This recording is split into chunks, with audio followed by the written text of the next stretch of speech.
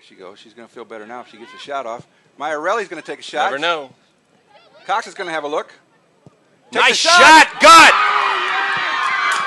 What a shot, Elizabeth Cox. That's a beautiful shot by the senior with her fan club here to watch.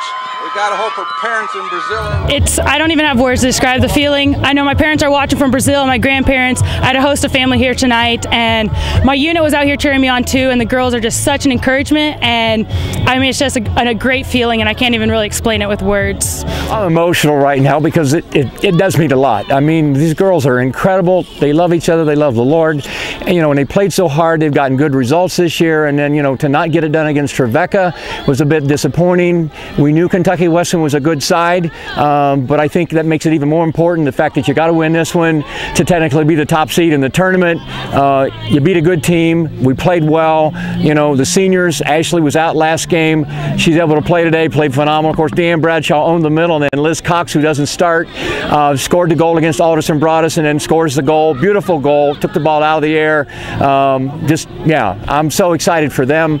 Obviously, I've been at it a long time, and as a coach, excitement doesn't go away, but they don't get a lot of chances. I can always say next year, for some of them, there is no next year. So.